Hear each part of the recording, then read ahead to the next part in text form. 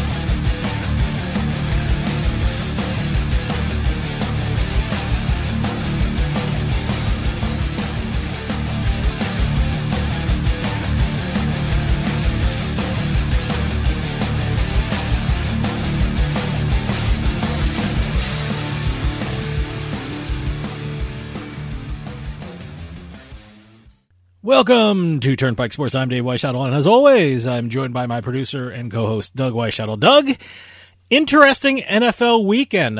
One game was postponed. One game was moved to Monday night. Very, very interesting. But actually, by my calculations, I think we both did very well in our picks last week.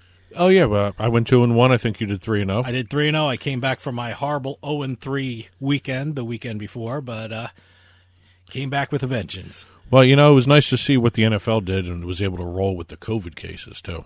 Yeah. I mean, they moved the Chiefs-Patriots game to Monday at, 7:30, something like that. 7:05. On CBS. And they moved back the other game to 9. Yeah, but we're still waiting about the Tennessee Titans, which well, it looks like is a mess right now. Well, it looks like it's being moved to week 7 or 8. Yeah, so we'll figure that one out. But it was actually kind of interesting to watch how they responded to it. NBA finals are still, going well. I mean, it's actually a fun series to watch. It is.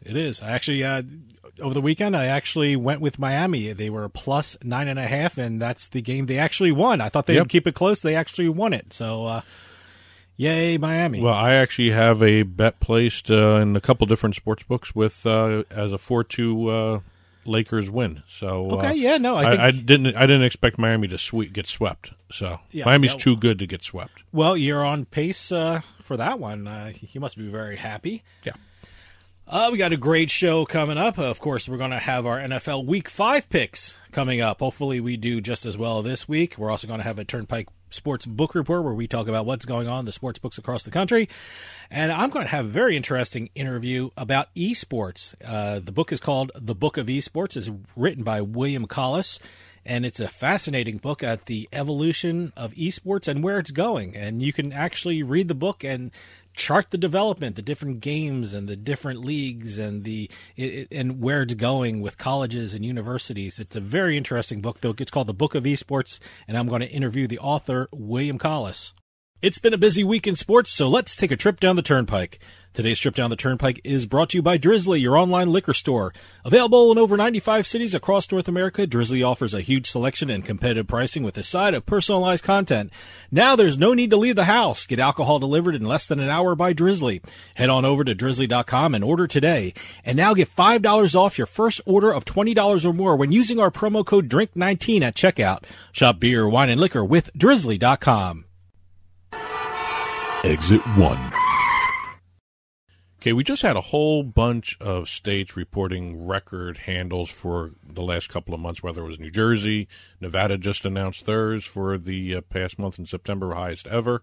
But one thing that everyone is also talking about is the fact of the post-PASPA sports betting handle numbers that have been coming out. So they're measuring their sports betting handle after the Supreme Court allowed sports betting across the country a couple of years ago. So this is kind of a recap of what's happened since sports betting became legal everywhere, right? This is from June of 2018. Okay, all right.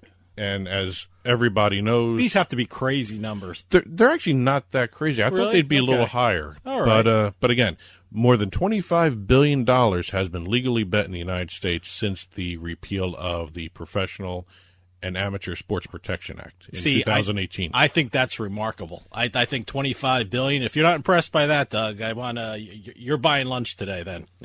Well, the reason I'm not impressed is because we did have a slowdown with COVID and everything else. If you look at it that way, this number could have even been higher. Yeah, okay, I can see where you're going there. I mean, if you look at some of these things, it's pretty damn impressive. It's very impressive in terms of the overall number given the slowdown we had because of the pandemics and also some of the sports stoppage and also some of the other issues with that sports stoppage where like a lot of states had the in-person registrations, that sort of situation going on. But right now it's $25 billion and there are 4 states leading the way. Okay. Nevada is number 1 as usual. Makes sense. New Jersey, Pennsylvania, then Indiana. Okay. Now, Nevada's handle since June of 2018 is just around $10 billion. All right. Jersey came in with about $7.7 billion since the start of legalized sports betting in the United States. Okay. Which, given the short term in comparison with the Nevada books, that's actually an impressive number. Sure. I think Nevada has been doing it for so long. And New Jersey, I think you're going to see those numbers increase and some other states might be coming around the bend too. I mean, Illinois. I'm waiting for Illinois. I'm always impressed by Colorado. I think they're going to be making some big strides this year, and those numbers are interesting now, and they should be really interesting to see which states are added to these numbers. Well, what's also more impressive as well with New Jersey is their revenue numbers since that time. Mm-hmm. They have brought in, the sports books in New Jersey have brought in $532 million in revenue. Okay. Since June of 2018, which is a crazy number if you look at it. All right. In terms of everybody else there, revenue in Nevada for that same time period was $600 million. Uh-huh. So they're pretty damn close. Yeah. In terms of generating revenue. Over in Pennsylvania, the Commonwealth of Pennsylvania has brought in $2.7 billion in handles since June of 2018. And that should increase. I think that should really, I mean, they have online sports, but, there's going to be a lot more online sports betting markets, and there's going to be a whole lot more operators coming into Pennsylvania. And rounding out the $1 billion club is Indiana. They just passed the $1 billion mark 2 months ago. Okay. So that's still a young market, too, which is very impressive for that. I think one state to look at coming up, if they actually ever pass this, is Ohio. Ohio's got an incredible sports betting bill on the docket where they can have 33 skins, online, retail. That may be a market to watch in the coming year.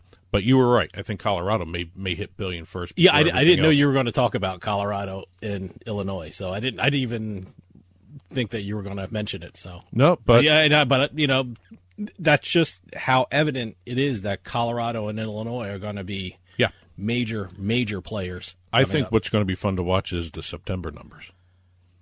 Oh, absolutely. I mean, first full month of NFL betting. I mean, yeah, NFL, you have the NHL earlier. It just ended in August, but you have the NBA finals. You have the MLB, baseball. Yeah, absolutely. So I'm very curious to see where the bump is going to be with all these other states coming in, especially in September here. Yeah. Exit 2. I didn't mean to do this, but coincidentally, this exit matches what we're going to be talking about later in the show with William Collis, the Book of Esports. Oh, yeah. The evolution of the entire industry as a sport. Yeah. And what we're going to talk about here is some of the newest big brand sponsorships that have been announced for esports. Okay. Riot Games has brought Mercedes-Benz to the table as a sponsor. Wow. Okay, that's pretty impressive. That is actually a very high-end brand for an esports industry here. The deal includes Mercedes-Benz sponsoring the World Championship of League of Legends, the Mid-Season Invitational, the All-Star event. Also, Mercedes-Benz will be the presenting sponsor of the trophy ceremony at all major international events for Riot Games and League of Legends. They have really gotten involved in esports, huh? Oh, yeah. Boy. Yeah. They're also jumping all over it. They're also going to be doing branded content and commercials for the esports events on, wherever you see them broadcast, Twitch, all these other things. I'm curious to see all the other platforms. Do you think they'll be in broadcast, the traditional broadcast medium, or do you think you'd have to see who's going to be airing it too? Okay. Because a lot of the TV contracts are kind of weird with some of the sponsorships, and you got to watch the language that they have for there. But I think on the Twitch platforms, the social media stuff, you're going to see a lot of Mercedes-Benz and League of Legends.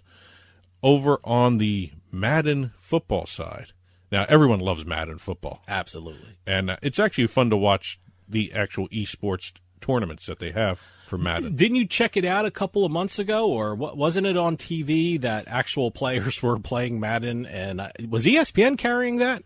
ESPN always carries the Madden. Oh, they always do. That wasn't just special for the pandemic. No, they do that all the time. And this past Madden tournament had a very unique winner because he won the entire thing without throwing a single pass in the finals. That's right. I remember you talking about Jersey that. kid. Okay. Yeah, I remember you talking about that. Okay. Leave it to someone from our state to be a stubborn pain in the butt and do things his way, different than everybody else. So you can say the Madden NFL is not a passing league. No. he showed it. He showed it. For this year's tournament, they have now just doubled the amount of sponsors they brought on. They had from last year. 3 big ones came on board: Gillette, Campbell's, and Oakley.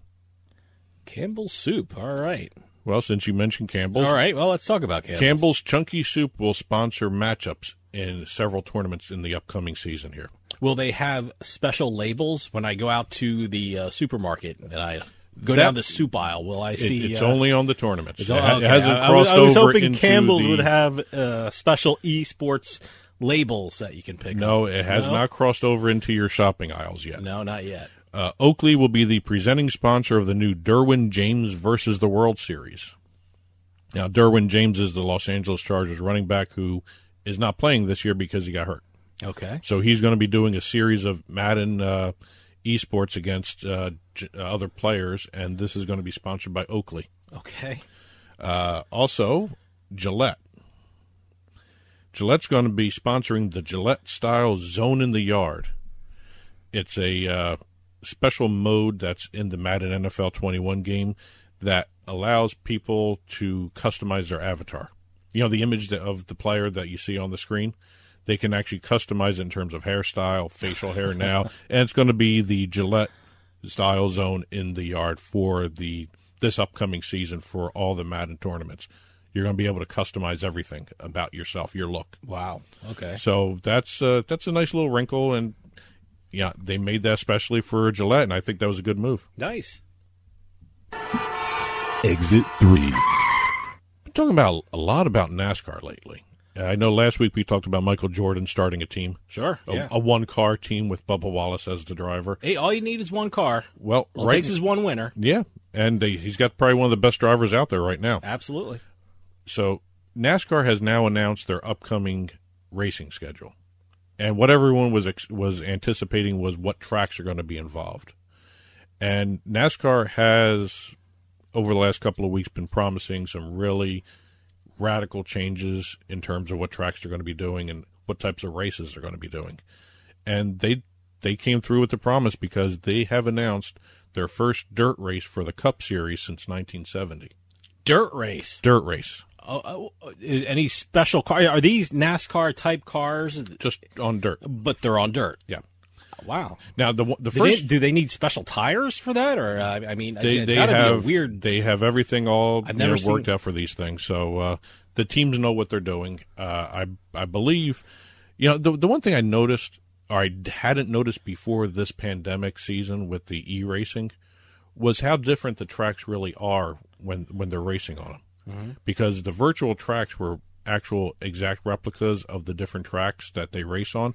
And I noticed the difference between the dirt tracks and the asphalt tracks that, even virtually, that you could see a difference. Well, let me tell you something. I'm not a huge NASCAR fan, but you're telling me they're racing on dirt. I'm watching. Yeah, I'm watching. So. Well, the other thing that they did... Interesting to see. The other changes in the lineup of tracks.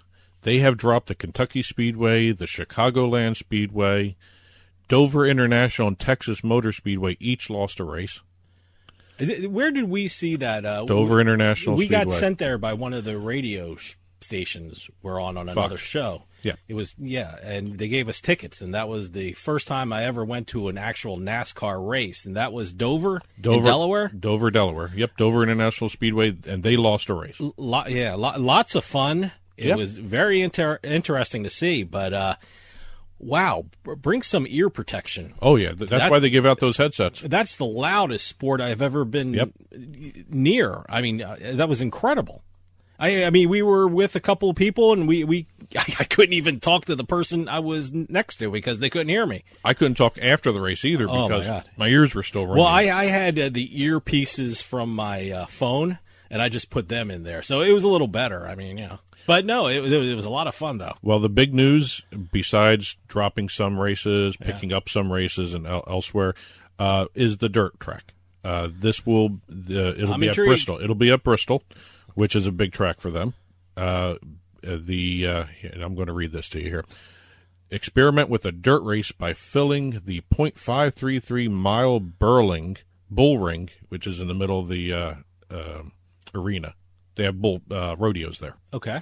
They're going to fill the bull ring with dirt for the first race of its kind since Richard Petty won at the half-mile State Fairgrounds Speedway in Raleigh, North Carolina, back in 1970. Well, let me tell you something. The one time I remember dirt racing because as a very small child, when we went to the New Jersey State Fair, they had a racetrack, and part of it was dirt. I mean, I also saw a demolition derby. That was a lot of fun. I always refer to them as smash-up derbies. It was weird. It was interesting to see because they backed into each other. I guess they didn't want to protect the motors. Yeah, I was like, why are they backing into each other? And I guess it's to protect the motors. Yeah, but no, that was the last time I saw cars on dirt in any competitive fashion, and that was the New Jersey live anyway. That was the New Jersey State Fair in the early 70s. Well, to finish out the NASCAR schedule changes, one snub that caught everybody off guard. They took the race away from the Tony Stewart-owned Eldora Speedway in Ohio. Interesting. Now, did they give any reasons why they're leaving tracks off and putting tracks on? And according to NASCAR, they're trying to avoid the quote-unquote cookie-cutter tracks that lacked variation or originality. Well, hey, like I just said, I'm intrigued by the dirt racing, so I'll look at that. I absolutely will check that out. Exit 4. And last but not least, the NBA Finals have been going on here, and at the end they always get the trophy, the Larry Brown Championship Trophy. Mm-hmm. Now, back in January, the NBA had announced a deal with Louis Vuitton. Okay. The high-end fashion designer company. Sure. So everyone's been waiting to see. I'm sure most of them use their Louis Vuitton luggage because they're great bags. Well, everyone's been waiting to see what Louis Vuitton and the NBA would be doing. All right. The first thing has to deal with the NBA Finals. They have created the first ever travel case. See, I told you. For the league's championship trophy. It's the case for the actual trophy. Yeah, that's all they've announced. Here, that's cool. Yep. Actually, it's an interesting trophy. It took 6 craftsmen and 100 hours to design and make this travel case for the trophy. The case features the Louis Vuitton iconic monogram pattern and a white V. Sure. Which stands for victory, with red and blue trim. And also, The interior of the case is lined with blue microfiber featuring the NBA logo woven into it. Everything is really a combination of Louis Vuitton and the NBA brand, the red, white, and blue brand of the NBA. So it actually looks really, really cool to take a look at the picture of the Larry Brown trophy inside the case. I hope they give something to all the players, too. I mean, give them a Louis Vuitton bag. Well, I'm sure there are little swag bags that are given out. So I'm sure they have Louis Vuitton bags anyway. So, well, how about if you have a sponsorship with another designer and you're wearing the Louis Vuitton swag stuff? I don't know if NBA players have sponsorship with designers. And I wonder if that will be a trend. Well, you might start a trend. You will see a trend coming soon because not only did they do the design the case for the trophy, they will now be doing distributing a new footwear with a co-branded footwear. Wow! All right, it's a wheat-colored ankle boot. It looks like a work boot. Wow. Okay. Yeah, I'm trying to. I gotta check out the internet for this thing. They have pictures of it? They have pictures. Okay, I'll check it out. And it's suede featuring gold foil branding, NBA and Louis Vuitton all over the shoe. Wow. Okay. Gold eyelets, for the laces. Wow. And gold monogram flowers on the midsole toward the heel. I'm typing it now because I'm very curious to see what it looks like. Keep speaking. The NBA. I just wanted to give you a chance. No, I want to. The NBA logo is stamped on the tongue in gold. Okay. And again, similar co-branding inside NBA and Louis Vuitton inside the boot. It's an ankle boot.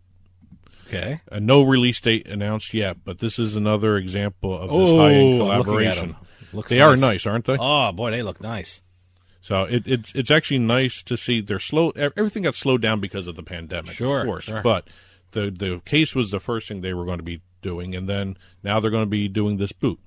And Louis Vuitton has been doing this for a while now with different sports.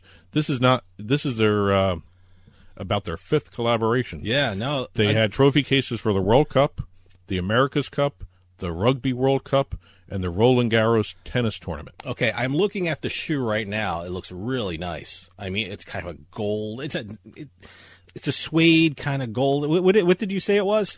Wheat-colored ankle boot. Yeah, no, it's really nice. And also, I see the case for the trophy. That looks beautiful. And to tie everything into this obvious theme we have in today's show, Louis Vuitton also partnered with Riot Games. Okay, more esports. On ready-to-wear League of Legends apparel. Wow, okay. So the NBA Louis Vuitton is a little busy this last couple weeks, huh? Oh, yeah. No, Louis Vuitton is doing well with all these different sports, and the NBA is showing off some style. And today's trip down the Turnpike was brought to you by Drizzly, your online liquor store. Available in over 95 cities across North America, Drizzly offers a huge selection and competitive pricing with a side of personalized content. Now there's no need to leave the house. Get alcohol delivered in less than an hour by Drizzly. Head on over to drizzly.com and order today.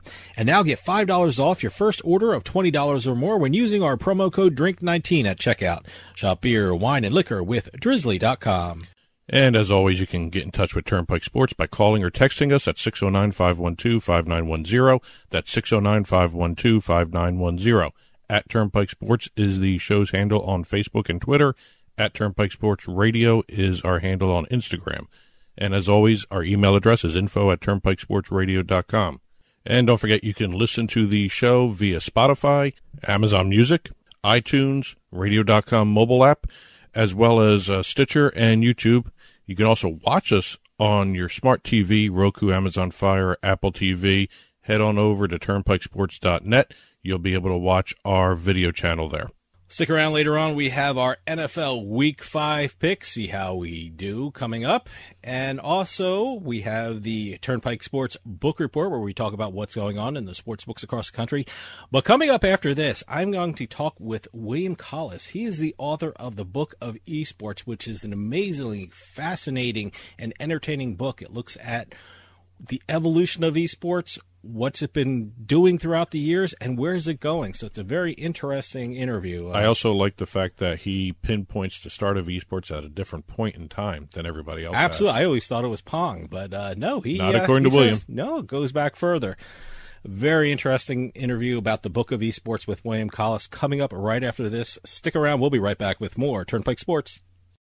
Attention Medicare recipients and anyone turning 65. Medicare has approved new benefits not included with original Medicare and older Medicare Advantage plans. You may not be getting all of the benefits you're entitled to, including in-home aids, telephone appointments with your doctors, home-delivered meals and prescriptions. These benefits may be available and it's a free call to enroll. The new plans may also offer free eyeglasses, free hearing aids, free wellness visits, and gym memberships. Call the Medicare benefits line now. It's easy. Call 800-217-1797.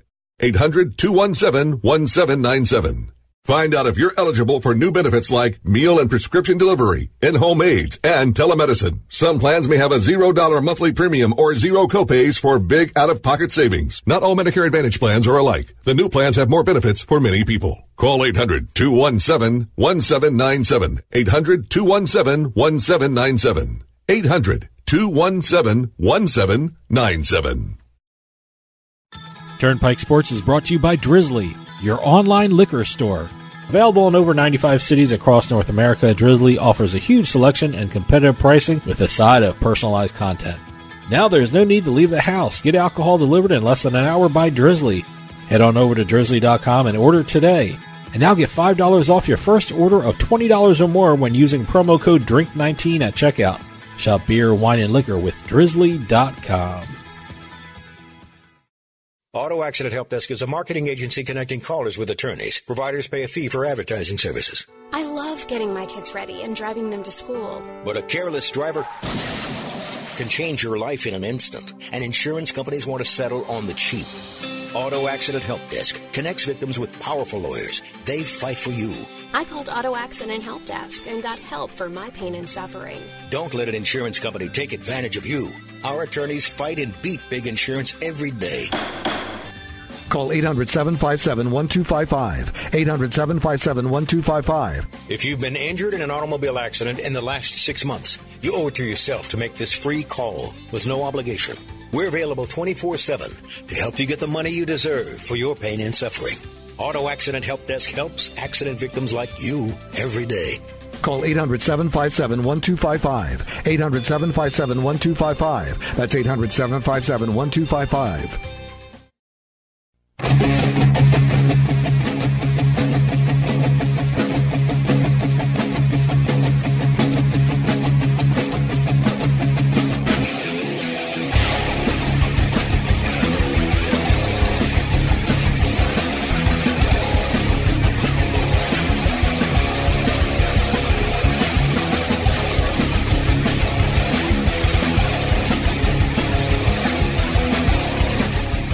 Welcome back to Turnpike Sports. Anyone in the gaming industry knows that esports have exploded over the last couple of years. Players have become stars. Celebrities have become involved with it. Professional sport leagues and owners have jumped on board with esports. States are even allowing betting on esports.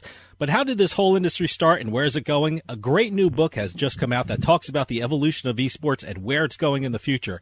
It's called The Book of Esports, and to tell us all about it, we have the author of The Book of Esports, William Collis, on the line.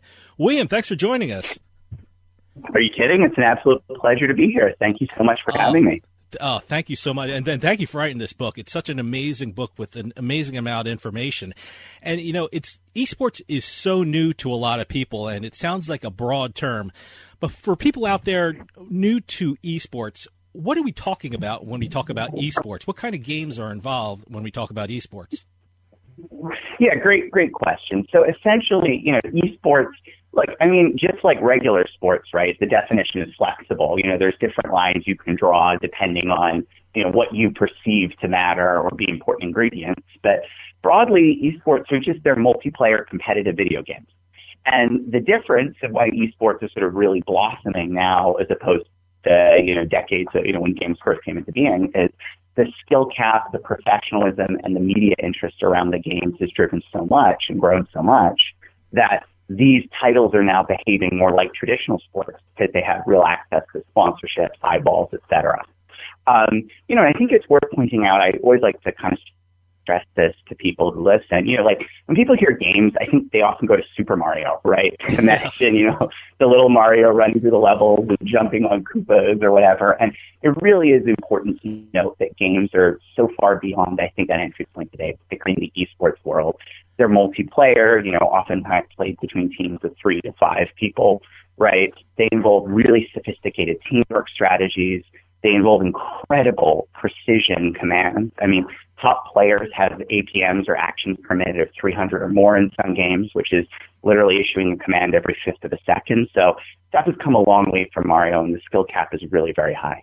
Like you said, esports have really blossomed over the last couple of years. How did you become involved with esports, and what was your inspiration for writing the book of esports?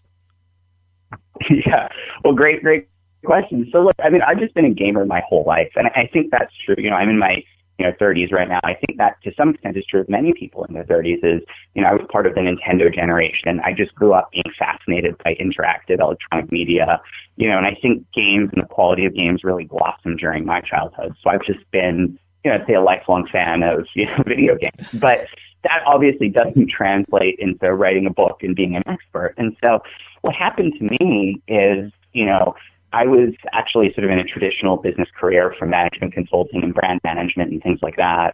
And I saw just the growth in eyeballs on these games, and I was just flabbergasted. You were at the time having the LCS, which is the big championship series for League of Legends. It was exceeding the NBA or the Major League Baseball for viewership numbers. And, I just kind of thought to myself, I have to get involved in the space because I'm a passionate gamer, and I see that these games are really becoming sport. And so I ended up raising a significant amount of venture capital for my first business in the space, Gamer Sensei. It was a coaching platform because, believe it or not, back then you couldn't get a coach for video games, which might sound strange to some listeners, but honestly, you need a coach for tennis or a teacher for piano, so you probably need someone to help you master League of Legends or Overwatch or things like that.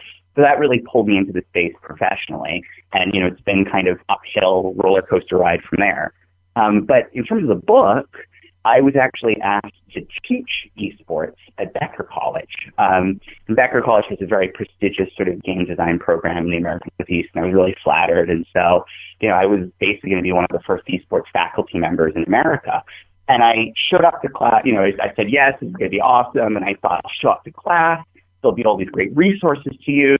I'll just assign some textbooks, and I showed up. There was nothing. Nobody had done any research or really written anything about this space, because it was so new. And there I was thinking there would be an esports 101 textbook or something I could just assign. And so I realized very quickly there was just a massive opportunity for somebody to put together kind of a definitive overview of the space that would help orient newcomers, and people who are curious about games, but also have a lot of stories, insights, and importantly, frameworks and predictions to appeal to experienced gamers, right? Mm-hmm. And so that led to the creation of the book, and here we are on this radio show. So. Well, you mentioned you grew up in the Nintendo generation. Well, I grew up in the late 70s and the early 80s, and I was pretty much addicted to my Atari 2600. And I always joke on this show that I think Pong was probably the first e-game, but you actually address that in your book, and you say that esports started before Pong, actually. When did esports actually start? Yeah. I mean, look, I kind of have a controversial view for this, but I sort of trace the origins of esports back to pinball machines, actually. Mm-hmm. Over 100 years ago. And the reason for that is if you think about pinball machines and kind of the pinball arcade culture that grew up around them, you had kind of all the ingredients for esports in an early form, right? You had these pinball boards that you manipulated with your hands and your body, similar to controllers or keyboards today. You had a machine that was giving you input and output and scoring. And, these pinball arcades, high scores and the competition around it became really competitive and really drove sort of cults of personality, around local players. Think about the song Pinball Wizard by The Who, right? I think that kind of exemplifies the phenomenon. And so what I point out in the book is, look, people always sort of had enormous respect for people who could be good at games, right?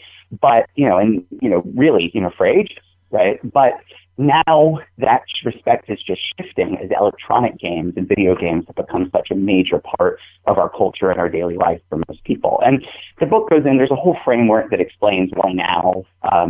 It's called the SCARS framework, which essentially argues that there are 4 precursor factors you need for something like esports to bloom: skill, community, accessibility, and reward. And really what's driven this most recent burst is the reward element for the first time, because the eyeballs on the space, you can earn a lot of money, and so it makes sense for people to devote their lives and livelihoods to it. You know, I'm so glad you brought that up, because if you look down on my notebook, I ask about the SCAR factors, and I think it's such a great way that you explain that. You also have other 4 factors that needed to move competitive gaming forward for businesses, and that's the BAM factors, BAMS. What were those factors that need to be needed? Yeah. And I should say before I answer the question, I don't want listeners to think like the book is this very boring, dry academic book. It's not. You know, like it's the opposite. My number one goal was writing something that was fun to read and, you know, candidly relatively short. Like, I think games are an absolute blast, and I wanted something that you could, you know, read in 3 or 4 sittings, get a lot of knowledge, and laugh along the way, right? But at the same time, you know, I have a relatively serious business background, right? Like, I went to Harvard Business School and things, and I wanted to have some rigor around the structure and discussion of the space. Sure. Because there really wasn't any. And so these frameworks that I introduced they really, for the reader, they help orient the argument and the narrative of the emergence of esports, but also, you know, hopefully they lay some signposts for, you know, how the industry itself can grow going forward. But specifically for BAMS, that's the monetization model that the publishers employ. Mm-hmm. So it stands for, oh my God, I got to remember these. It stands for Blades, Advertising and Assets, Microtransactions, and Subscriptions. And those are essentially, one thing the book argues is the evolution of games has largely been driven by the evolution of publishers discovering new and clever ways to monetize their titles. And so the essence of it is things started with what is called the Blades business model, which is razor and blades, which actually comes from the shaving industry. It's this idea that you sell basically the system at a low price. So in the shaving industry, it's you sell the razor at a low price, but then you sell the blade replacements at a higher markup because you've locked the consumer into the system. And so that's exactly what the console industry did. And the console industry sells you the hardware, the console, relatively cheaply, right? It's still expensive, but it's marked down significantly or subsidized from what it would otherwise cost if it were just a direct purchase. But once you bought a console like Nintendo, you have to buy the Nintendo games, and so you can reap the profit or the revenue back on the incremental game purchases. And so modern gaming really started with that model, and it invented all these other great ways to monetize going forward, like subscriptions or microtransactions. And now we're in a world where you don't even necessarily have to make money on the game itself, because they're media properties, these advertising and assets that you can sell around the games, like franchises and things, actually allow the games to monetize independent of direct games revenue itself. Is it absolutely safe to say that without the rise of the internet, there would be no esports? Was that the single most important thing and creation that launched esports, the internet? I mean, yes and no, right? Like, I mean, the internet is just so fundamental to how it's reshaped our lives. Like, you know, just millions of things would look so completely different without it. You know, like, think about how many of us do our shopping, right? Amazon, that's an entirely new business model that's born out of the fact I can click a button and buy online. But it is true that for games, more than most industries, the internet helps massively, because these are the big advantage esports has over traditional sports is its competitive activities that are purely digitized. And so competition can transmit entirely over the internet. So now I can find an opponent for my games in Poland or France or Brazil or China, right? And I can build a much broader and wider community, which is what's driving so much eyeballs and attention on esports, is these games are truly global sports properties. You know, anytime we talk about esports on this show or any show we do is the Twitch comes up. I mean, and other forms of social media. How important was Twitch to the esports community, and how did that build the community? Yeah, I mean, Twitch is really one of two modern trigger points for the success of the industry. So I mentioned the scars factors and reward before. Twitch was really the moment, and for people who don't know, listeners who don't know, Twitch is a live streaming platform where basically I can stream myself playing video games from my desktop at home, and I can find an audience of fans, And the fans that they like me can subscribe to me or issue donations to me.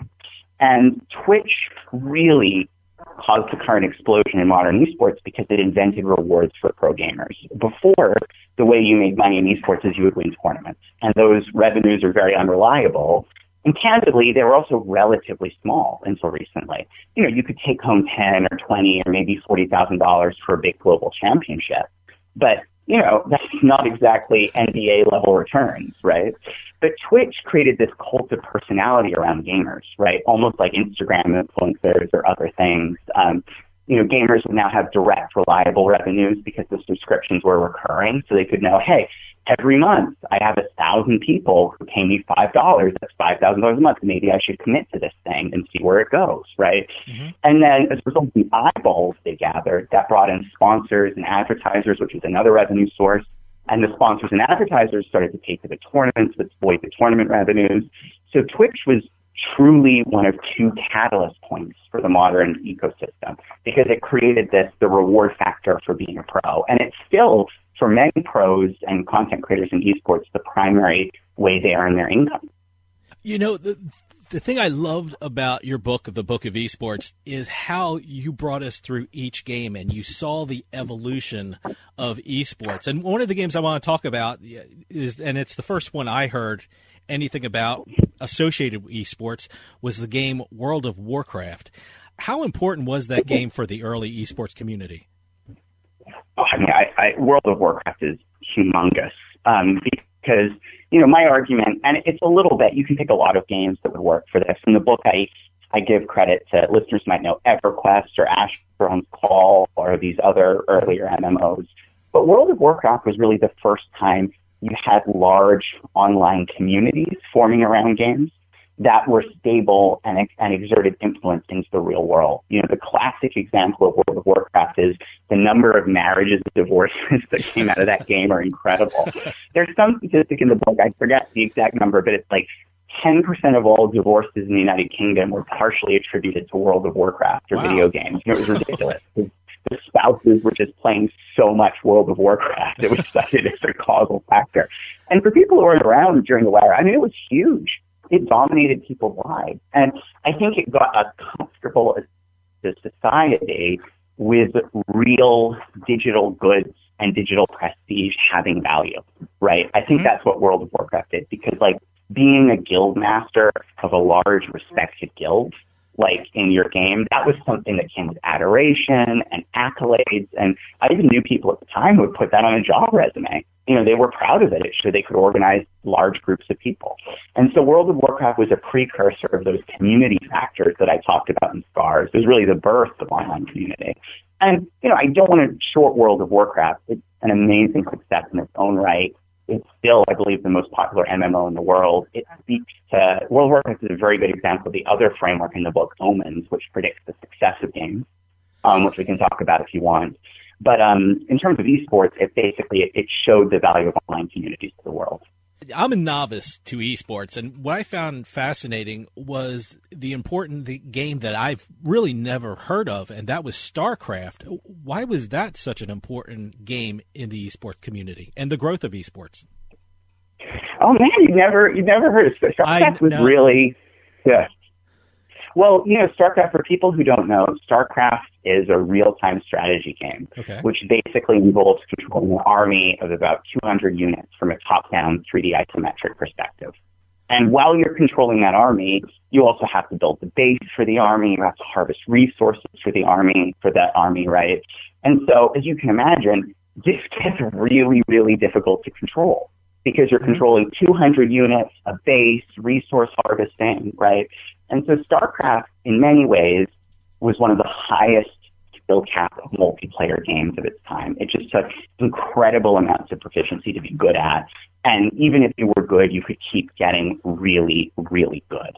And so, you know, many gamers are probably listening to this podcast. That's probably the biggest thing they remember about playing StarCraft is just how hard it was to play and how talented you could get at it. But StarCraft matters to esports more than just it's a really difficult to play game that raised the skill ceiling for competitive titles. It also matters because around StarCraft, you've got a real proto esports scene in South Korea. And there are all sorts of reasons why It started in South Korea, but essentially the scar factors were present there first. And so if you look in kind of, I forget, like earlier, about 10 years ago, 15 years ago, when this game was building in popularity in Korea, right? Mm-hmm.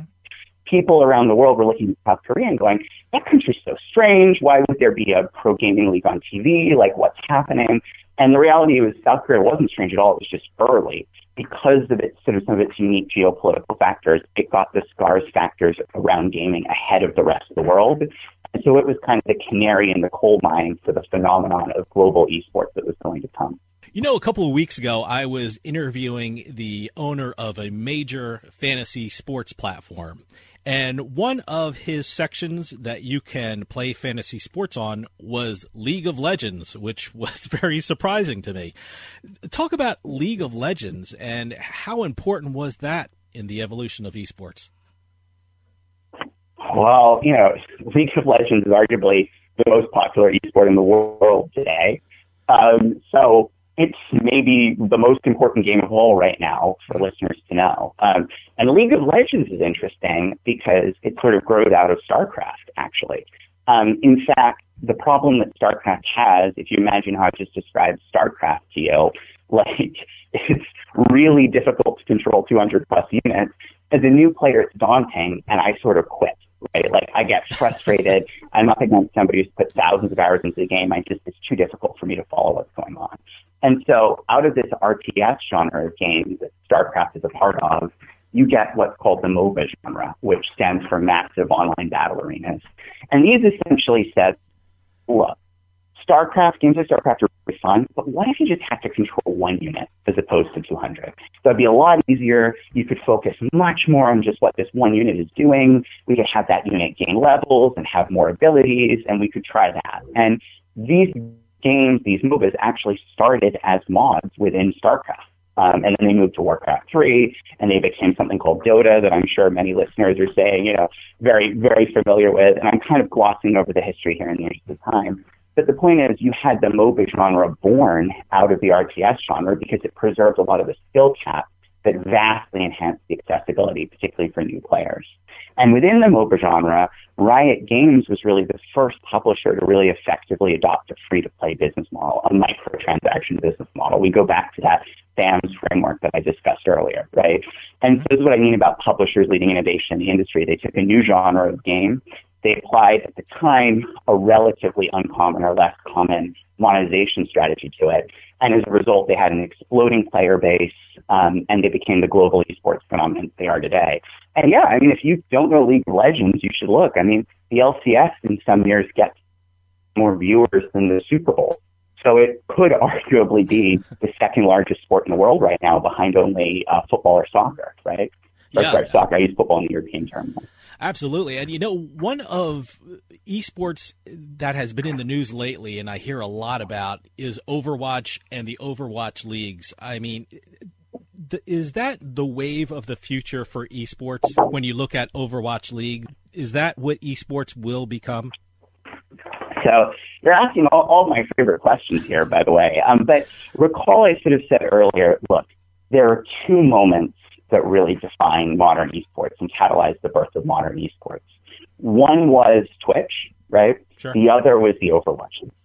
And so for people who don't know or aren't familiar, the Overwatch League was the publisher of the game Overwatch. And Overwatch is what you would call a squad-based shooter, maybe, or there's a lot of different terms, but essentially you're a team of 6 heroes with fantastic powers. It's played from a first-person perspective, and you're shooting people with guns and things, but you also have these heroic abilities like flying or teleporting. It's a very cool game. And the game was very, very popular. Post-launch, Blizzard knew they had a pre-launch. Blizzard knew they had a head on their hands. And so they made a decision. They said, we really want to lean into the competitive scene here. And we want to actually sell franchises. So just like the NFL or, the MLB, where you can buy a city-based franchise for Boston or New York and gain exclusive rights around that geography, Activision Blizzard decided they would do that for Overwatch. And overnight, that was really the moment when modern esports was born. And that happened because now, as a team, right, you think about sports, teams are really important. Previously, I kind of struggled to make money and have a reliable permanence around my income streams, right? Yeah. Because I could hire my players and build a great squad, but my squad was only as valuable as the players on it. Their contracts would lapse or be bought out, and there was nothing protecting my space in the league. So if somebody else came in with more money and said, I want to pay your players double, they could just force me out. But all of a sudden, this franchising created permanent rights. And if you think about sports, permanency is the key. Because you need to know, like, look at, let's say I want to devote myself to a baseball career. I start with Little League, I might play college ball, then I go to the minor leagues, all of that to finally get into Major League Baseball, right? If I'm lucky. Now, I have to have faith that whole time that Major League Baseball is going to be there, right? It's not just going to swap to Major League Cricket or Major League Hula Hoop or something crazy, right? And we just trust that sports are permanent. But esports weren't like that. Games were shooting every year. Think about how many Mario titles a casual listener can name, right? Yeah. But the Overwatch League created this permanence for the teams, and it put a flag down for permanence in the space. And it said, this game is going to stick around. And real respected sports franchise owners, because a lot of major sports franchise owners bought into this, were willing to pay $20 million or more for those rights. So this had real value. And that signaling kicked off the modern gold rush in esports. Did Overwatch League also symbolize the time when esports was trying to transition into a spectator sport? I mean, was that the intention of Overwatch League, and is that how they sold it to sponsors, that we're now becoming a spectator sport? 100%. If you think of where you were in that BAMS framework, you were sort of at a microtransaction stage at that point.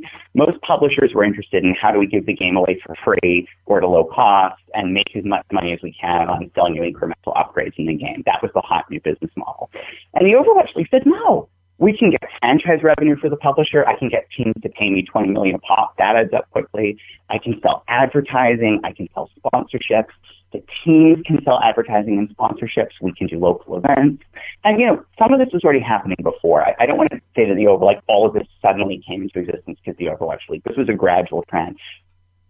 But the size and scale of the Overwatch League and the permanent rights it granted, it transitioned esports from a cost center from the publishers, basically a marketing expense, putting on these tournaments in the hope that people would buy more copies of the game and buy more things in the game. It turned it from a marketing expense into a revenue center. Because now the act of throwing competitive activities could just be profitable in and of itself, right? Mm-hmm. Look at I think the most recent deal Activision Blizzard did was a $100 million deal with YouTube for exclusive rights to the Overwatch League for 3 years. And I think some other leagues, Call of Duty and Hearthstone along with it, right? So that's a lot of money, even for a big company like Activision Blizzard. And so that was the moment, again, Overwatch League is just so important for what it's done for the space. And that was the moment when publishers realized, hey, I don't just have to spend money on this. I can make money. Advertising and assets is a way we can monetize games. And that's where we are today. We're in this process of discovering all the different ways games can monetize without ever asking a player to spend $1 on anything related to the game. How much pressure did that put on game publishers? I mean, they have to create a game that's fun to play, but also now fun to watch. I mean, I keep thinking of the example of poker. I know a lot of people who like playing poker, but I also know a lot of people who can't stand watching it on TV. I mean, how much did this change the business of game development? Well, the short answer is not enough, right? I think publishers are still grappling with the fact that games don't just have to be fun for players anymore. They have to be fun for viewers. And I think the success or failure of many of these other leagues that have come into being post-Overwatch League, and even including the Overwatch League, is really largely driven by the fact that these games, while they might be an absolute blast as a single-player experience, they're a nightmare to watch from a third party, right? They're not set up to be wonderful viewing experiences, so to be wonderful playing experiences. And what that's teaching the industry right now is you can't just take a competitive multiplayer game and say it's going to be a hot esport. Because the reality is, unless the viewership experience is there, sponsors don't want to be there, advertisers don't want to be there, because viewers don't want to be there, right? And so I think the industry is still grappling with all the implications of how game design has to change. And I think some games got partially lucky, like League of Legends, going back to that. The decision that it made early to focus on one hero to increase the accessibility for new players also vastly increases the accessibility and clarity for viewers. But also, to Riot Games' credit, they have made many, many business decisions since then to optimize the viewing experience of League, not just the playing experience. So they clearly understand as a publisher, and they're part of really the vanguard in this regard. They really understand that it's not just about playing the game, it's about watching. You know, like you said, the leagues like the Overwatch League are modeling themselves after other professional organizations like the NFL, the NBA, the MLB. Will esports players be modeling themselves after players in these leagues? Will we start seeing esport player unions where there'll be collective bargaining agreements? What do you see as the future for esport players? Well, this is a really interesting question because this is where, one thing I always sort of caution people about is, okay, this parallel between esports and traditional sports, right? Mm-hmm. You have to be careful because it does apply much of the time, but the times it doesn't apply, it really does not apply, right? And I think the case of player lifestyle and player experience is one where the traditional sports paradigms probably don't apply. And let me give you an example, but before I do, let me just say something like player unions, that will exist. And in fact, it does. There have been organizations like PIA that I think stand for the Professional Esport or the Pro Esports Association or something that have come into being that have tried to aggregate player rights. And I think you're going to see more of that moving forward for sure. But the big difference between being a pro gamer today and being a pro athlete is, let's use an example of somebody I know, like, Tom Brady, right? The quarterback, right? Because I'm from New England, although I guess maybe I shouldn't be such a Tom Brady fan now that he's the camp. But anyway, right? Like, when did I actually see Tom Brady? I saw him in games and I saw him in commercials, and that's about it, right? That was it. So my exposure to Tom Brady was basically NFL games, essentially, NFL advertising. Now, think about esports pros. If you're a popular gamer like, Shroud, you might be streaming yourself playing 4 hours a day, 5 hours a day, 8 hours a day. That is a completely different fan engagement experience with the athlete, right? It is completely different because you're inside their lives. You're basically, these people could be a permanent part of your evening, right? For many people, they tune into somebody like, Shroud or Dr. Disrespect, and that's what they're going to do for their entertainment in the evening. So in that regard, esports pros behave almost more like Instagram influencers or social media influencers or even TV shows than they do professional athletes. And that's actually a divide in the industry too, because if you think about being an esports pro and having a choice, right? You can stream and get your streaming revenues, right, which are very lucrative and very reliable. Or let's say you have a big tournament coming up and you want to practice, but you want to practice in secret. You don't want to show the other teams your strategies or the heroes you're working on. And, because that is a huge advantage, right? So the more competitive you are as a player, the more streaming becomes difficult to integrate into your lifestyle. And the more you have to sacrifice some of these streaming opportunity revenues for the chance at competitive revenues. And where the industry nets out on how that trade-off makes sense is going to be really interesting to see because I don't think it's settled today. Some pros say, I just love competition, I'm a full-time pro. Other pros drop out and say, I earn way more money streaming than I do maybe sometimes winning tournaments. But in that regard, again, esports pros are totally different in terms of how they behave in market than I think professional sports stars. How are pro esport players recruited? I mean, I'm very curious about that. I mean, I've read stories that there are going to be esport drafts. I read a story also there might be an esports combine, much like the NFL combine in Indianapolis. But how are these players recruited onto these professional teams? Well, lots of different ways. Sometimes with networks, you just know players. Sometimes analytics. But more and more of the industry is professionalizing. Like you said, combine, right? Like, I'll just give you there is a combine. For example, the NBA launched the NBA 2K League, which is their, their sort of digital version of basketball that they're building a competitive esport around. And the NBA, for the past 3 years, has had a combine, literally. Yeah. Like, they've had a combine for players to show their stuff and qualify and go through, right? And many, many other leagues have now minor league systems, like the Overwatch League has the Challenger League system, right? So this structure, what's kind of unusual about esports is for sports, we built the recruiting and sort of we built it from the bottom up, right? I think, like, you know, first you were playing with friends, then maybe the friends organized into regional leagues, then the regional leagues became, you know, national, and then the national leagues kind of conflicted like in baseball and eventually merged together, right? So we kind of built the top professional scene from the bottom up. But in esports, because we sort of knew what sports looked like, we started at the very top. We're going world championship, you know, United States championship, like major national, right? But the infrastructure under it, which a lot of that is training and recruiting, really didn't exist. And so that's partly what's being built now. And that's why you're seeing more formal solutions coming to the market in terms of professionalized player recruitment.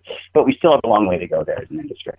How does leagues and developers know that a game will be successful and maintain an audience for a long time? I mean, for example, Fortnite, I mean, that is such a great game for a lot of people. I mean, how did that maintain such a loyal following? Well, that's my last framework. Well, not the last, but that's another framework from the book, the Omens framework, because this is a really interesting question. And one of the big things that kind of propelled me to write this book is, why did some games stick around and other games not, right? Yeah. And that is like a really central question for all the reasons I sort of said earlier about permanence in sport, right? Like, if you love the game, you need to have confidence it's going to exist if you're going to try to become professional in it. And so the Omens framework is basically arguing these are the 5 factors that games need to display to continue to be successful and to compound on their success. And they stand for options for competition, monetization, ecosystem, network effects, and switching costs. And I promise, guys, this is a lot more exciting in the book. You'll have a lot of fun reading about this. It's cool. There's great examples. But for the purposes of this, the publishers that do these elements well or better and improve them over time stick around. And Fortnite is a great example of a publisher that at launch had essentially none of these elements, saw what was happening in market, fast corrected the course, and today is, you know, arguably still the most popular esport in the world. So if you think about Fortnite, when it launched, it wasn't even a battle royale game. For people who don't know, battle royales are essentially 100-person free-for-alls. You drop, you know, usually by air in some form onto an island or a tropical paradise or a space station or something, and you go crazy, and like you kind of have to get everybody else killed, and if you're the last person standing, you win, right? So that's a battle royale game. It's played from a first or a third-person perspective, like a lot of traditional shooters you might remember. And when Fortnite launched, it wasn't even battle royale. It was this kind of like zombie defense game. And at the time, there was an incredibly popular game that had invented the battle royale genre, PUBG, which stood for Player Unknown Battlegrounds in market. And it was just exploding, right? Like exploding. I mean, it was beating every major milestone for monthly active players, for installs. It was crazy. And the Fortnite guys, you know, and the publisher Epic Games looked and said, well, wait a minute. Let's take some elements from that. Let's relaunch Fortnite as a battle royale. That was their first decision. But then they started to do all these other fascinating decisions to compound the success of the game. For example, Fortnite has a unique building mechanic where you actually build and assemble structures on the fly out of materials you harvest. And you think of a 100-person free-for-all game, right? Like PUBG in this example, right? Like, you just get killed randomly a lot. You're going around and somebody shoots you from across the map that you weren't looking. It's very chaotic. But the fact that you can build these structures in the game in Fortnite eliminates a lot of that chaos. That allows you to skilled players to control the environment around them, right? And to manipulate it to their advantage, to protect against ambushes, to get height when they wouldn't otherwise have height, to build defenses against grenades, you know, all of this stuff. And so that's one example where they took the PUBG formula, they changed it, and they made it a much stronger and stickier game for users. And that particular example I'm giving of the building mechanics raised the switching cost of the game. And a switching cost is basically when you trade games, you get to keep everything you have from the game when you go to the new game. And shooters have relatively high switching costs because all of them sort of play the same. You have a gun, you have to track targets, you know, and hit them in the, you know, vulnerable positions or vulnerable parts of their body or skeleton, right? Mm-hmm. But building was so unique to Fortnite. If you got really good at building and you went to another game, that skill did not transfer. So you were wasting hours you had in Fortnite because there was nothing else like it in market. Nothing else had this unique sort of building system. And so that's just one example, but there's literally dozens of how Fortnite kind of rethought the battle royale genre and turned what was really a dead-on-arrival launch title into the largest battle royale game today and completely dethroned PUBG. And in the process, I think, showed a really clear blueprint for how publishers can design their games for long-term success. You know, another thing I'm seeing about esports is colleges and universities are becoming more involved with esports. I mean, even some are offering scholarship to players. Can you tell us a little bit about what colleges and universities are doing, and do you think more schools will become involved with esports in the future? Oh my gosh. I mean, if there's a renaissance moment right now in esports, it's college-university adoption. It is through the roof right now for esports. And there's a whole chapter in the book about this. I mean, I mentioned before, like, you got interested in writing the book so that to teach the college, and I couldn't believe it. I was like, there's a college to teach about competitive video games. Like, sure, but why this is exploding in college is really, two primary reasons. One is it's just what college students want to do, right? Like, colleges exist to serve their student body, and so many kids of college age today, 18 to 21, are, gamers. I've seen statistics that it's basically like 50%. And it's surprisingly fair gender split for it as well, fairer than you might expect, right? So if you have half of your student body logging in to play League of Legends or Rainbow Six Siege or Rocket League every night, as an administration, you're going to take notice because clubs are going to form, students are going to request. And if you're in the business of keeping your students happy, you're going to realize, hey, there might be something here with esports just from a student demand perspective. But the other reason it's important is because of the same reasons we value traditional athletics, right?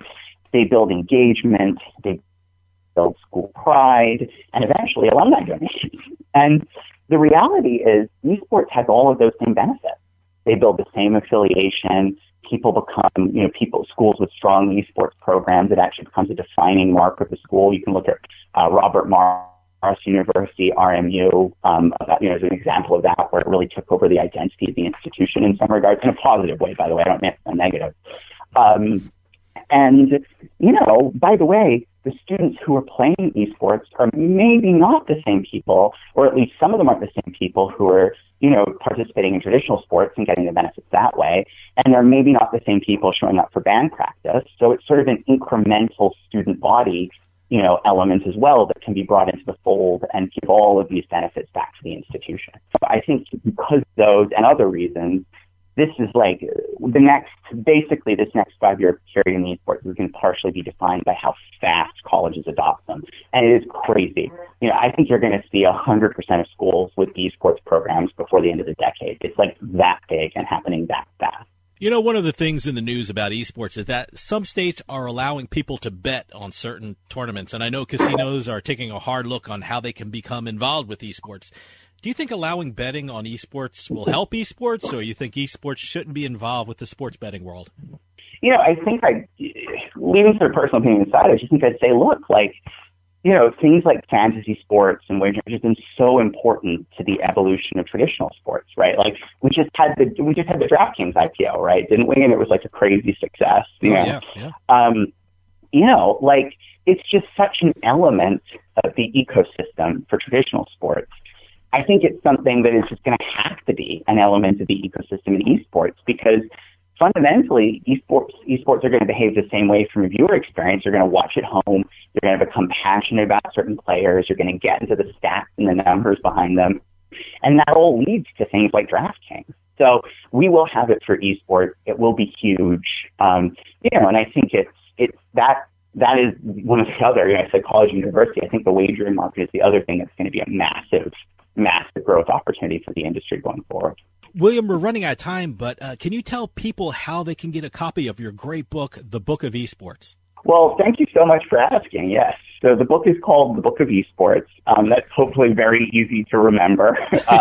And you can get it literally wherever books are sold, Amazon, Barnes & Noble, any of the, other online listing sites. Amazon is the one I usually recommend to go to. And it's available in all the formats. It has a hardcover edition, which is my favorite because it looks gorgeous on a shelf. It has an audiobook, which is actually narrated by me. So if you didn't get bored hearing my voice during this interview, you can hear me read it. In the audiobook version, it has an ebook, all the popular formats. So definitely check it out. The book has, just been stunned by sort of how well it performed and the positive response to it. And if you're hearing about it for the first time, please check it out and give it a read, because I promise there's a lot more interesting facts in it than I shared in this brief conversation. And I also promise it is a really fun read. You will enjoy it. I wrote something that would work for casuals, but as a hardcore gamer myself, there is a lot in there if you've been gaming like me since the original Nintendo. So check it out and enjoy. William Collis, author of The Book of Esports, thanks so much for coming on and telling us all about the world of esports. It's such an exciting and growing field of sports that I'm sure people are going to learn more about through your excellent book, and it was such a fun read. I read it so quickly, and I enjoyed every bit of it. Thanks so much for letting us know about it. Thank you. It was a real pleasure to be here. Stick around. We'll be right back with more Turnpike Sports.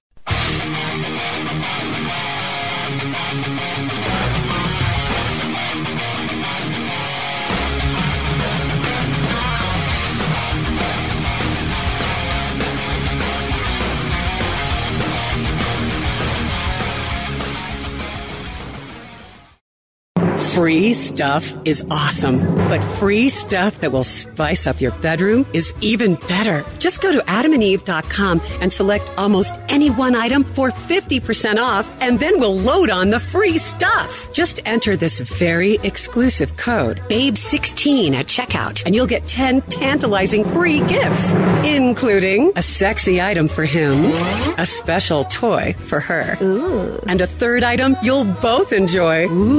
And 6 extra special bonus items that are sure to rev your engine, pique your curiosity, and even blow you away.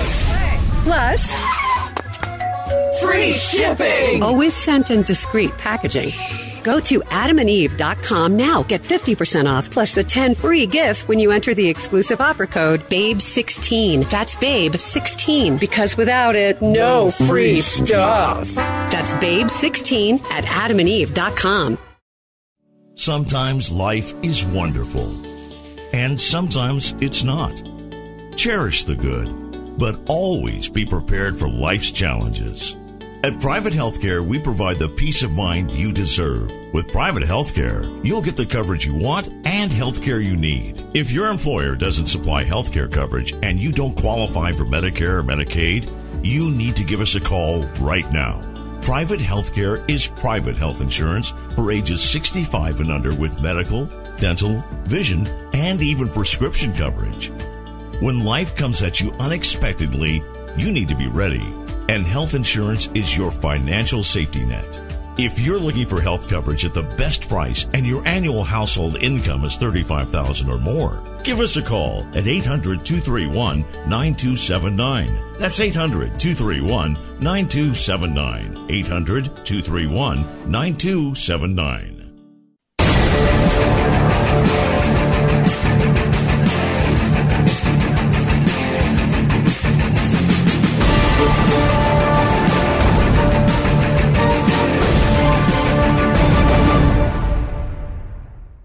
The Turnpike Sports Pro Football Pick segment is brought to you by William Hill in New Jersey. Football is back, and William Hill is celebrating the 2020 season with a great new welcome offer in New Jersey. Sign up with William Hill Online Sportsbook in New Jersey using our promo code PIKE500 to receive a bet up to $500 with your first deposit of $50 or more. That's promo code PIKE500 for a free bet up to $500 with your first deposit of $50 or more at William Hill in New Jersey. Must be 21 years or older and in New Jersey. Terms and conditions applied. New customers only. Problem gambler? Call 1-800-GAMBLER. All right, this is coming up here. We got week 5. Yep. Actually, I think we said at the top of the show you did pretty good, 3-0. I did 2-1. Season series right now, you're 7-5. I still have a game lead, 8-4. Okay, all right, it's close. And as always, for the pick segment, we use William Hill lines right now. Yep. And these picks will be put up on the Turnpike Sports blog after the show is published, head on over to turnpikesportsradio.com. Click on the blog button. They'll be there. You can actually comment on the blog. You can email us at info@turnpikesportsradio.com. Or hit us up on our social media handles at Turnpike Sports on Facebook and Twitter, at Turnpike Sports Radio over on Instagram. And how this segment works is we each pick 3 games, either by the spread or by the over-under, the totals. And we just, each week it's 3 games. And we just see how we do. Yeah, and we don't talk to each other before this, so I don't know what games you're picking. You don't know what games I'm picking. And I guess sometimes we overlap, but usually we don't. Well, last week you went first. I'll go first this week. Okay. First game, Tampa Bay Buccaneers favored by 5.5 over the Chicago Bears, and the over-under is 44. You know, when I say we usually don't pick the same games, and of course you picked the same game as I did. So we both have an analysis on this one, so go ahead. I'll go right after you. Well, I've been watching the Buccaneers here and there since the beginning of the season, and they have been playing better as the season has progressed. Well, Tom Brady's getting comfortable. The offense is getting more cohesive. Yep. He threw 5 touchdowns against a really good Chargers team. Yeah, 5 touchdowns to 5 different receivers. Yep. So very impressive. And one of the things I noticed that is flying under the radar to a certain extent is the Tampa Bay defense is playing very well. And I think everyone's focused on Bruce Arians' new toys on the offensive side, especially with Brady and a lot of the other guys they brought over when Brady signed. But that defense is the key. And the defense was keeping them in games last year when Jameis Winston was throwing 30 interceptions. I just think right now they're going into Chicago. Chicago's 3-1. They're led by Nick Foles. I'm not sold on Chicago as a good, solid 3-1 team. Tampa Bay's 4-1 against the spread of the last 5 games on the road. The Bears are 4-12 in their last against the spread in their last 16 overall. I just think Tampa Bay is going to be too much for the Chicago Bears. I'm going with Tampa Bay. Well, I like your philosophy. I like your analysis on the game. Yet I even have it written down. You'll see it on the blog. I think I'll take the Buccaneers laying the points, but that's not my official pick.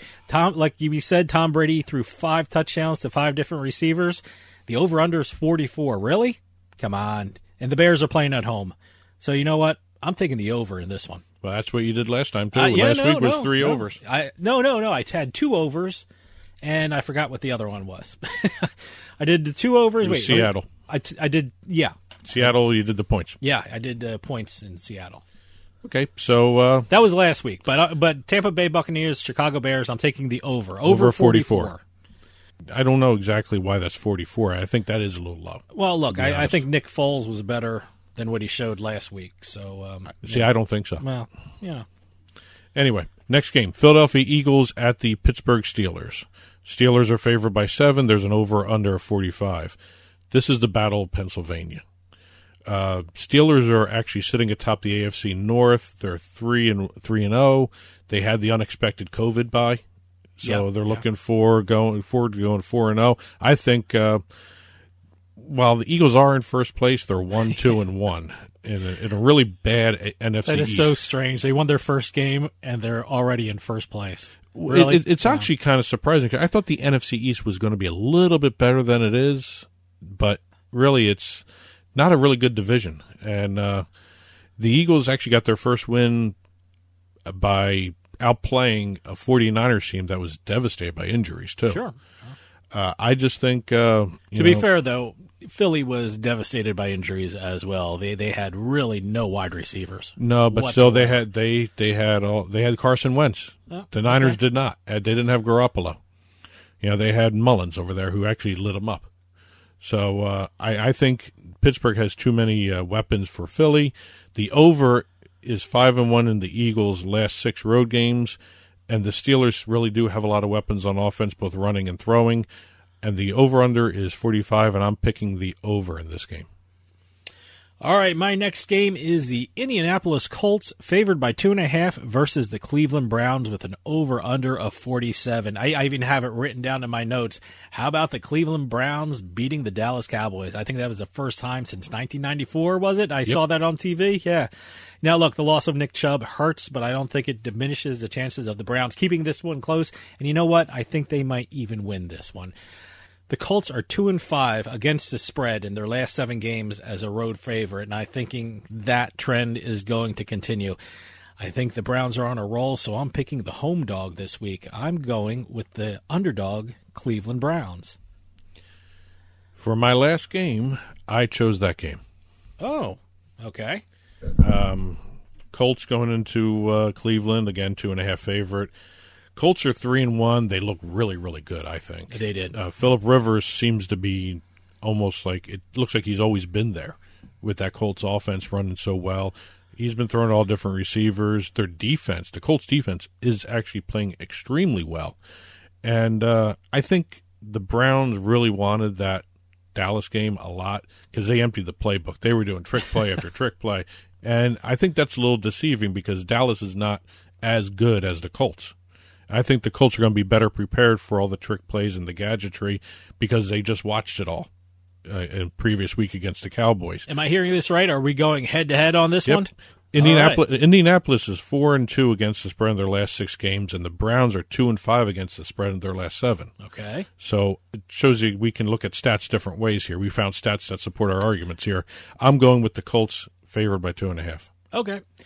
And my last game is the Los Angeles Rams, who are 8-point favorites versus the Washington football team with an over-under of 45. The first thing I saw was the relatively low total in this game, and I wanted to take a look at what both these teams were doing. When it comes to the over-under, the LA Rams are 5-2 hitting the over. Now, with regard to the Washington football teams, in the last 7 games, they hit the over 6 of those games. So I'm going with the trend. I mean, the books are giving me a low number for the over-under. So you know what? I'm taking the over because you know what? Both these teams seem to be hitting the over a lot. That's a good trend to follow right there. Yep. So, I'm still not used to saying Washington football team. Washington football team. Is it Washington? It's not football club. That'd be soccer. No. I think that's soccer. Close enough to being a soccer team. So, but Washington has looked good at times. Their defense, I think, is very good. Yeah, their offense is the question mark there. They're still going to go over in this game. Well, summarize. I did the Tampa Bay Buccaneers 5.5 points favorite. I did the over 45 in the Eagles-Steelers game, and I picked the Colts 2.5 favorites over the Browns. I picked the over in the Tampa Bay-Chicago game, over 44. In the Indianapolis Colts and the Cleveland Brown game, I'm taking the underdog Cleveland Browns. And in the Los Angeles Rams versus the Washington football team, I'm taking the over 45. All right, and all these picks will be put up onto the Turnpike Sports blog after this show is published. Go over to turnpikesportsradio.com, click on the blog button, you'll see them there. We'll also post them up on social media as well before Sunday's games. And Thursday's game. So we will await your comments from there, info@turnpikesportsradio.com, or you can put them up on the comment section in the blog, or hit us up on social media, Twitter and Facebook, @Turnpike Sports, @Turnpike Sports Radio on Instagram. The Turnpike Sports Book Report is up next, so stick around. We'll be right back with more Turnpike Sports.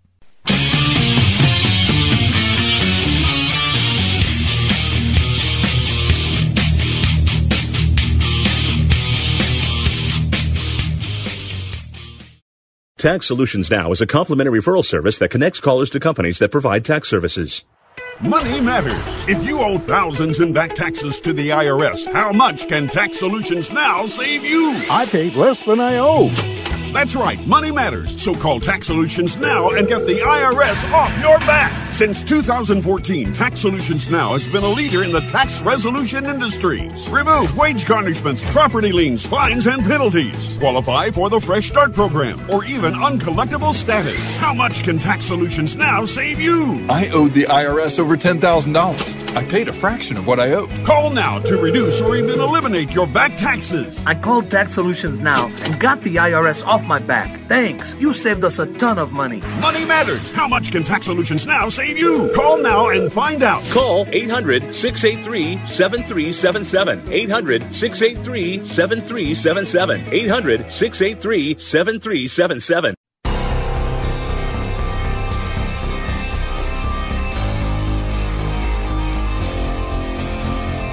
Turnpike Sports Book Report.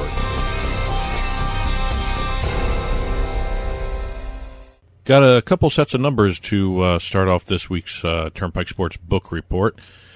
We have Nevada reporting a record handle for the month of August. Now, is this a record handle for the state or national? Record handle for the state. State, okay. They brought in, they had a handle of $475.1 million statewide. All right.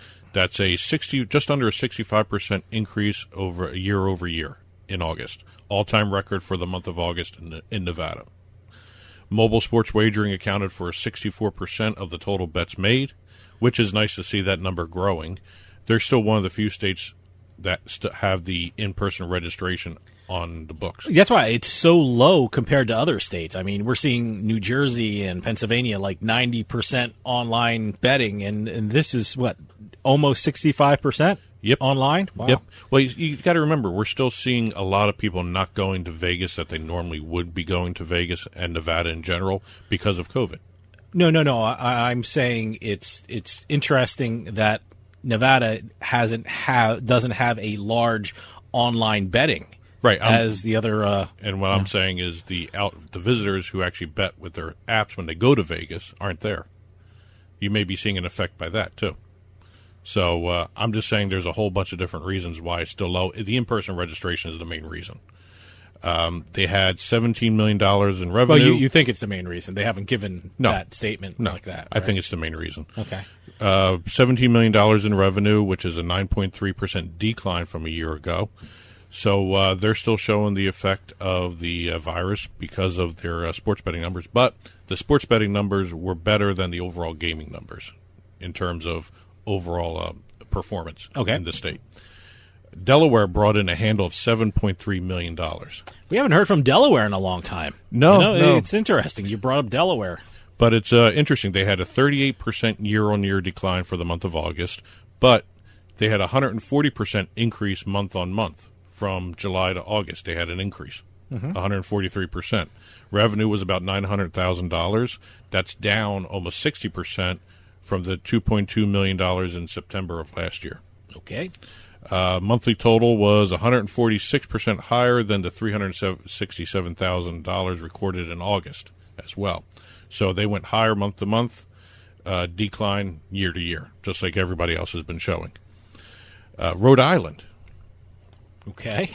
This is one of the few states that has shown an increase both year on year and also month to month.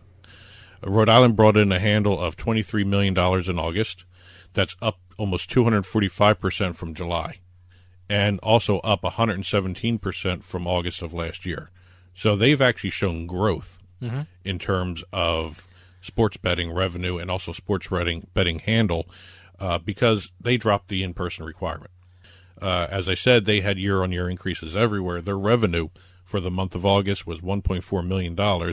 That's a 64%, almost 65% year-on-year rise from that month last year. Let's see. Also, they had a rise in revenue of almost 300% from the previous month. From July to August, they had almost 300% revenue increase. Okay. Over in Pennsylvania, we have, and I think we're going to be getting this week to week here because they're trying to tout the numbers and the growth. The Barstool Sportsbook brought in a handle of $12.5 million in their second weekend in operation. That's up 14% from the $11 million it took in the first weekend. All right. Interesting number is the number of registrations. 95% of their registrations were new to Pennsylvania's database. So they brought in a whole bunch of new players to the Pennsylvania sports betting scene. Well, they bring in a built-in fan base. I mean, Barstool Sports is very popular. It's a great platform. They have great guests and hosts and things like that. So, they have that built-in audience that they can bring to their sports book. I mean, that's what I mean. I can't wait for them to get to New Jersey, if they ever get to New Jersey. I hope they do. Well, they're going to be expanding. They have targeted several other states. So what's also interesting, let's see, 24,000 of the 30,000 app downloads in Pennsylvania have led to registrations, which is unusual. That's a good turnover. It's interesting. Wait. Say that again. That's interesting to me. 24,000 of the 30,000 people that downloaded the app have also registered and completed their registration. I mean, that's interesting that there's a number out there that people download the app but don't register. That they had that in Rhode Island for a long time. That's weird to me. Why would you download an app and not register? Because you can't get to the casino to finish up some of these things. And also some people download the app, and there's some functionality to it without doing any betting. So they're downloading the app for maybe informational purposes and things like that? Exactly. No, that's interesting to me, that you would download a sports book app and not register for it. That's very interesting to me. Well, you got to realize states like Rhode Island, when they had the in-person registration, yeah, they were only converting maybe half of those, if not less, to full registrations. All right. Also, the average deposit was $243 by the customers. All right. And of the $11 million bet in the first weekend of operation, 22% of that handle came on bets that were promoted by the Barstool personalities online or wherever they were promoting them. So I haven't seen the Barstool app yet or anything like that. Are you saying that the Barstool personalities have their featured pick kind of thing, or they have sort of like that? And also, I haven't seen that they're yet. Also all over Twitter. Okay, yeah. Putting a bet here, and they say, promote this, we're doing a special here. All right. And 22% of the overall handle of that first weekend was on the promo bets. Yeah, I know. I saw Fox Bet does that, especially on their TV show. What is it called now? The Fox Bet Live. Fox Bet Live. Used to be Lock It In. But, they have Uncle Sal's special kind of thing, and they're touting that. But, no, I guess Barstool does it, too. So, you also got to realize now this season with Fox Bet, you're going to have Howie Long doing it. Yeah. No, was it Howie Long, and is Terry Bradshaw doing anything like that? He does a lot of the stuff with the free-to-play game that they do on TV. I saw them talking about their free-to-play app kind of thing. Yeah. So, okay. So whenever you see the free-to-play games, you're going to see Terry Bradshaw and Howie Long. But Howie Long is going to be promoting the betting, too. So what you're saying, those things work, marketing-wise, right? They work. They work for a time. Okay. At some point, you're going to see some of that drop off. But, yeah, they do work. All right. Over in Indiana, we had ESPN and the National Football Post register as sports betting vendors. The National Football Post? Yeah. What is that's it? still around. That's an old publication. I know. I But they registered as sports betting affiliates sites. Wow. So nice to hear they're still around. They're moving into that. Okay. Which is nice. That's over in Indiana. Over in New Jersey, we had the German sportsbook operator Tipica. They got their conditional approval for launch in New Jersey last week. Great. And they actually had a little story on them in one of the business magazines in New Jersey that they're planning on growing their employee numbers in New Jersey. That's going to be their main headquarters. Great. Hoboken's office, right now they have 5 employees. They're going to grow that, and they hope to have at least maybe 40, 50, 60 by the end of this year in Hoboken, New Jersey. So it's in Hoboken, right? Hoboken. It seems like they're all in North Jersey. Didn't you go to a meeting? You went to West New York, New Jersey. By the way, that's the actual city's name. It's West New York, New Jersey. I mean, it's well, you got to realize it's a very, very odd name for a city in New Jersey. You've got Jersey City, Hoboken, West New York. West New York is where a lot of the media companies have their headquarters because they don't want to be in New York, but they have them headquarters in West New York, New Jersey. Yep. Like the NBA's there. Mm-hmm. The NBA has stuff there, and that's where all the media companies pretty much gravitate to because it's right near New York, but it's in New Jersey. Yeah, it's strange. New Jersey's home to a lot of what you think would be New York companies. I mean, there's a headquarters Dow Jones on Route 1. So it's, when you think of a company that's typically New York, usually they have their headquarters somewhere else and probably in New Jersey because, let's be honest, the taxes are a little better. Yeah. And, and you can have bigger buildings because you're spread out a little more. And there's also sports betting in New Jersey and not New York. Yeah, well, there's that. Yeah. We have two deals to talk about.